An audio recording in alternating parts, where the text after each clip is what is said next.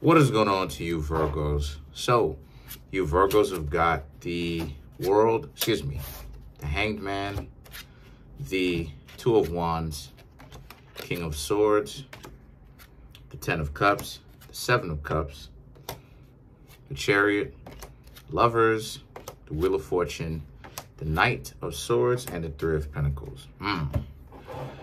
So, let's get into this. So the Hanged Man, first and foremost, represents your opposite zodiac sign, Pisces. The Hanged Man is, some of you Virgos may be just wanting for the bad times to stop. And all it is that you can really do, or I should say, you can do some things, but all it is that you can, that's wisest for you to do is to just sit and wait and find some form of comfort in the ride. The discomfort is almost over. If you're going through any kind of difficulties with relationships, then you're eventually going to get so fed up that you're going to stop talking to these people anyway. The Two of Wands and the King of Swords, they do think of themselves as being quite intelligent. And they like you, but the problem is that, again, these are not people that you can really ever count on, because these are people that they're basically playing hard to get. So a lot of you Virgos are getting to know someone right around now, if you Virgos are getting to know someone, and it doesn't seem like they're very consistent.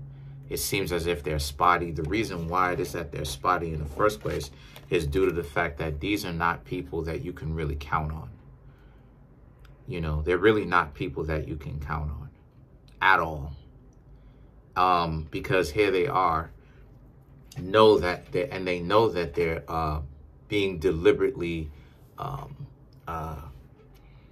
spotty with you, where it kind of seems like they're there for you, but not all the time. And this is just starting out, right? This is just you just now starting to get to know some people, and they're already showing you this type of ignorance, right? They're already showing you this type of disrespect. And the Hanged Man represents, yes, it represents Pisces, but the Hanged Man represents, they're using you as a scapegoat. Because like it is that I said before, people who run games, not only do they like you, but people who run games, they're not that bright. Because when's the last time you Virgos have ever seen somebody really win, right? And this is why it is that there's a mentality of the divine or the source does not like ugly. And when I say ugly, I mean spiritually corrupt or corrupted people just in general. And you would think that people would get the idea that there are essentially two main ways of doing it.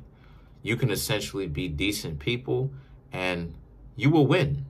Sure, it's guaranteed that you'll win. Or you can be an indecent person, be corrupted, and lose. And for some odd reason, people don't want to win. Some people could be so stupid to the point where they just decide that they're going to take the path that we already have seen a million times, and it never wins, without exception. But people are going to go ahead and they're going to take this path. So that's what it is that they're doing. They're scapegoating you.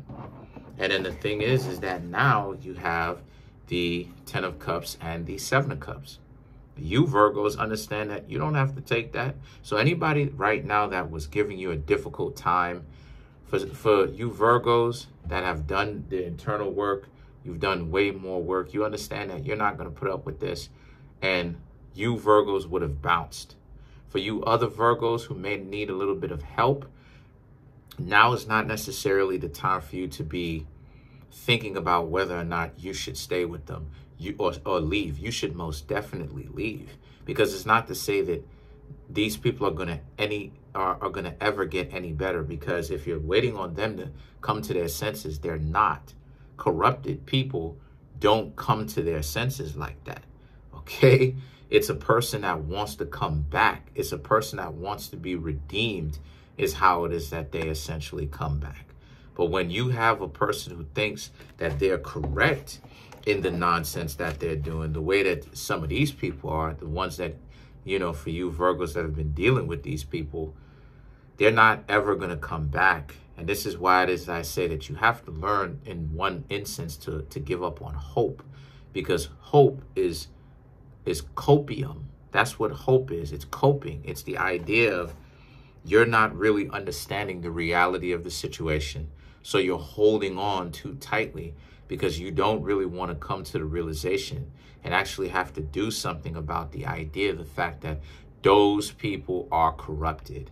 And when a person is corrupted, unless they want to redeem themselves, there's nothing that you can really do, ever. There's nothing that you can ultimately do. And it is ultimately a waste of time to try to, you know, keep these people around in your life. Because you know what's going to happen if you try to keep these people around? These people are going to be dysfunctional as they can possibly be around you for spite.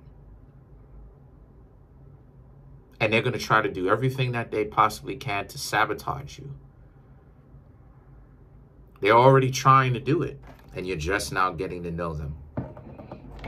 Let alone if you stick around, I guarantee you, not probably, it is going to get worse. The Ten of Cups represents you're supposed to end that relationship for you Virgos who may not necessarily know what to do. Yeah, you got to end the relationship. That's a dub. That should be a dub for you. Because, and when I say a dub for you, I'm not saying that I'm dubbing you. I'm saying that you should be dubbing them. You should leave them behind. You should be excommunicating them. And the reason why you need to do that is because I just explained it to you. They're not going to get any better. They're only going to get worse. The Ten of Cups, learn to walk away. Learn to put that emotion to the side, because you need to understand, again, the Seven of Cups, you have other options. You don't have to stick around only them. You really do have other options. You've got other things going on. You don't have to hang out with them. Then you have the Chariot and the Lovers. Now, the Lovers represents Gemini, which is the other zodiac sign that rules over, well, I should say Mercury rules over, right? Virgo and Gemini. But you have the Chariot and the Lovers. So the Chariot represents, because another thing too that's going to happen is if you were to stay with them, there would just be more bickering and arguing, more disagreements, right? The Lovers, here they are trying to convince you that they're so much in love with you and all this goofy stuff, when in actuality, all of this that they're doing is they're not showing it to you. They will tell you that they like you. Maybe not, you know, maybe they may use the word love, maybe they won't, but they'll tell you that they like you or love you. But when it comes to actually practically showing you that they like you, that's theory. And what is theory? It's BS.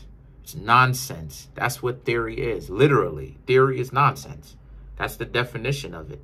So it's BS. So the thing about it is that the Lovers now, these people telling you that they like you, they love you, and all this other type of stuff, you Virgos shouldn't even be listening to what these goofy individuals have got to say. All it is that you Virgos need to do is just pay attention to your lives since you've met these people, and you'll understand what exactly is going on. These people are dysfunctional, and they're hoping that you Virgos take it lightly on them so that they can continue their own dysfunctionality, especially around you. So this is where it is that you have the Wheel of Fortune. The Wheel of Fortune is that for some of you Virgos, this is a very empowering time, because you Virgos will eventually get out. For some of you who are more adept at this, you understand what to do, you know what to do. You've already gotten yourselves out of this.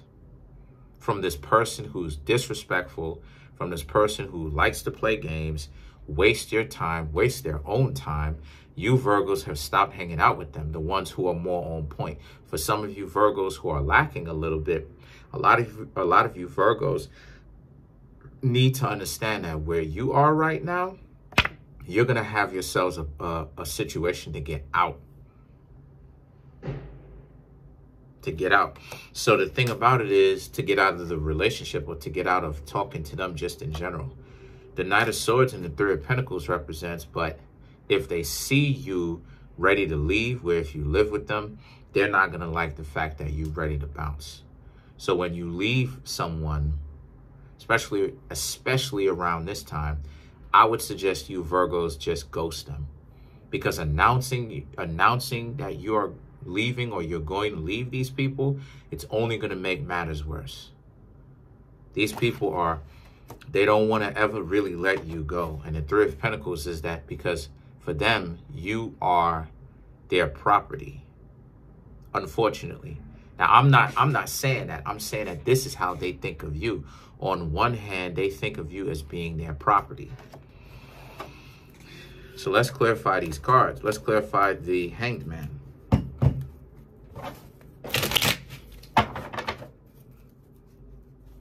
One more shuffle. Okay, so the thing about it is that you have to clarify the Hanged Man, you have the Empress, which is, now the Hanged Man represents you. So the Empress, the Six of Swords, the Six of Cups, oh wow, the Four of Cups.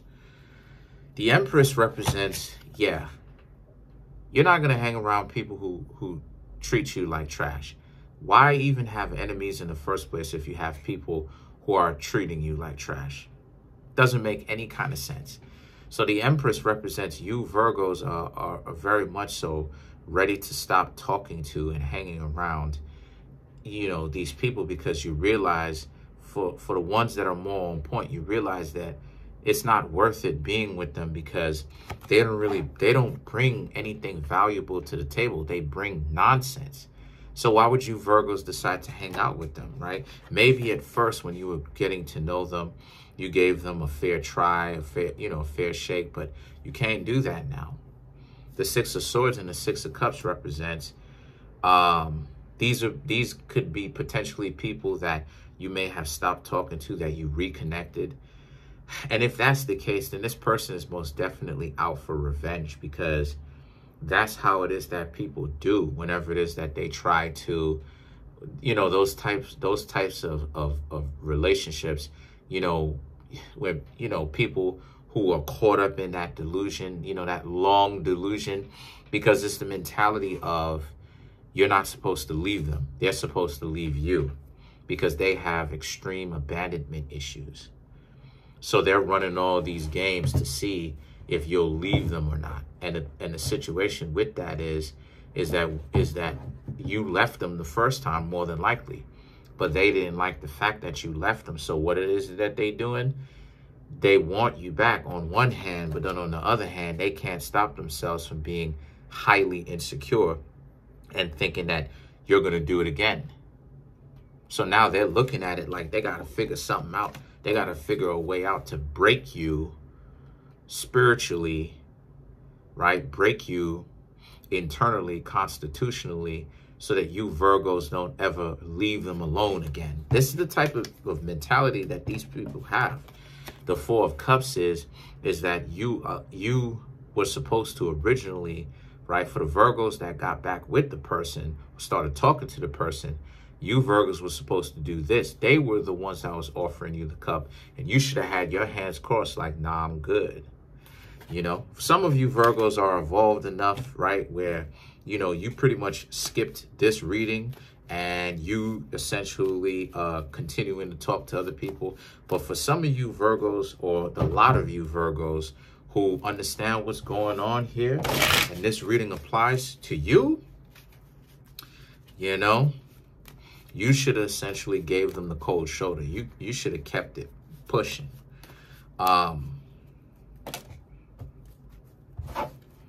Let's clarify some more cards. Let's clarify the Two of Wands.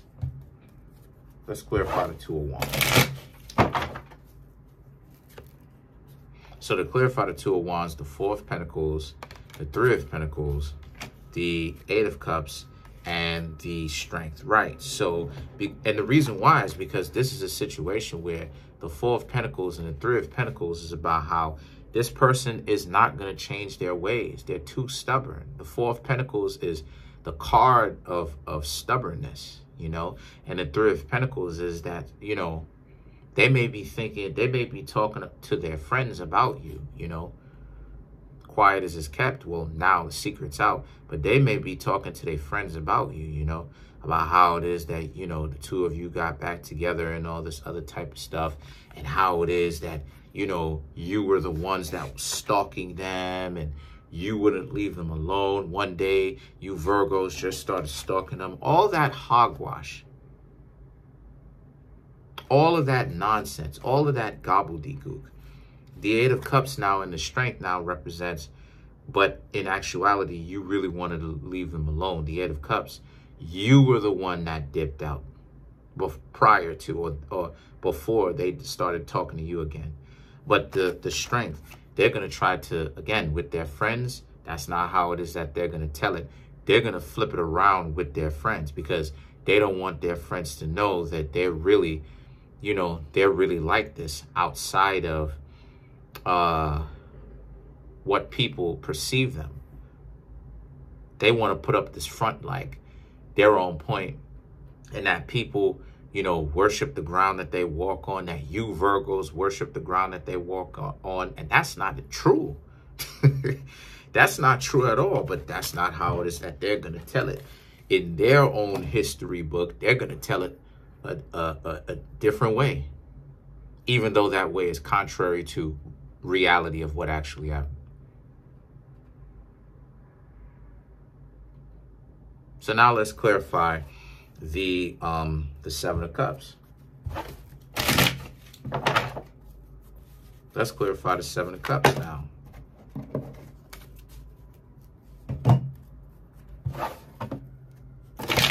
So to clarify the Seven of Cups, you have the Ace of Swords, the Nine of Cups, Ace of Wands, and then you have the Ace of Cups to clarify the Seven of Cups. Oh, okay. The Ace of Swords represent how, yeah, you're supposed to break up with them, right? It just in case if you got back together with them, for some of you Virgos, you're supposed to break up with them. For you Virgos that are not with these people, you're not supposed to go back to them because, again, here they go seeking revenge. They want you back on one hand, while on the other hand, they're seeking revenge because somewhere along the lines, everything is going to start up good, but their jealousy is going to rear its ugly head. And now all of a sudden, you know, they're going to start to become delirious again. You know, these delusional people, how they do. And they're going to start to misperceive reality again. And the thing about it is that, yeah, you're not supposed to hang out with them, you know. But for you Virgos that have, a lot of you Virgos found out the hard way that these people are not changing. So the Nine of Cups and the Ace of Wands now represents, and the Ace of Cups now represents, you have to learn to become satisfied with how it is that it ended for you Virgos that decided to go back or begin to talk to them. Or maybe they started spazzing out on you soon after you started to talk to them again fairly recently. Either way, this is your closure. You may not necessarily want that to be your closure, but most definitely this is your closure.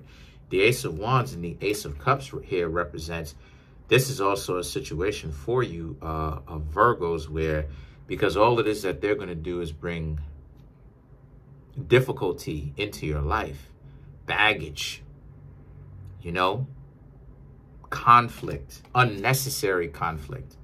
The two of you are not evolving because of this conflict, but they're going to bring conflict into your life just because.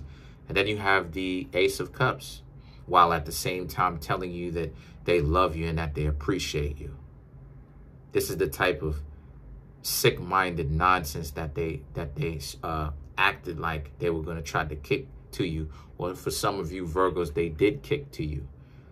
But some of you Virgos out of the bunch, y'all wasn't even with them. They're coming by now. But for some of you Virgos, right, they're just now contacting you now. But luckily you watch this video because you know what time it is. You know not to take them back. Okay, so let's clarify this now. So Let's clarify the Wheel of Fortune. Let's clarify the Wheel of Fortune. Okay, so to clarify the Wheel of Fortune, we have the Ten of Swords, the Five of Wands, the Five of Swords, and then we have the High Priestess. So again, this is a situation for, to clarify the Wheel of Fortune, this is a situation where remember all of the messed up stuff that they did to you. For some of you Virgos that may have a hard time, because some of you Virgos you're having a hard time breaking away from this person right now. Remember all the messed up things that they did to you and said to you, and how it is that they didn't care and they rubbed it in your face. The Five of Wands, the Five of Swords represents, so what do you got to do? You have to understand that this is what the relationship with them is going to be. Conflict, beef, trauma, problems. So you have to learn to get away from that. And then you have the High Priestess, right? The High Priestess is Virgo, but, you know, you have to ghost them. You're not going to be able to settle any kind of peaceful agreement with these people and walk away peacefully. It's not going to happen. These people are too conflict driven. They love the conflict of it all, and they love having a conflict with you because you're too good of a people. So when it comes to some people who are dysfunctional, you can't hang around those types of people. So what do? You got to ghost them. It's the only way that you're going to actually be able to get out. Don't forget about your reputation with this person, because that's the catch-22 of it all, Virgo. The idea that they're going to keep you around and be dysfunctional, they're not actually planning on changing, right? But when you ask these people, you know, if they want to break up, they're never going to tell you, yeah. You're going to have to be the one to be the villain of the story, according to them, because they're delusional. So that's pretty much it. Comment on the video, like the video, subscribe to the YouTube channel, share the video. I'm trying to make my YouTube channel grow to 10,000 subscribers by the end of June. As of right now, I have 7,330 some odd subscribers. Please smash the subscribe button, smash that like button, hit the notification bell, and set that notification bell to all so you can be notified whenever I drop my videos.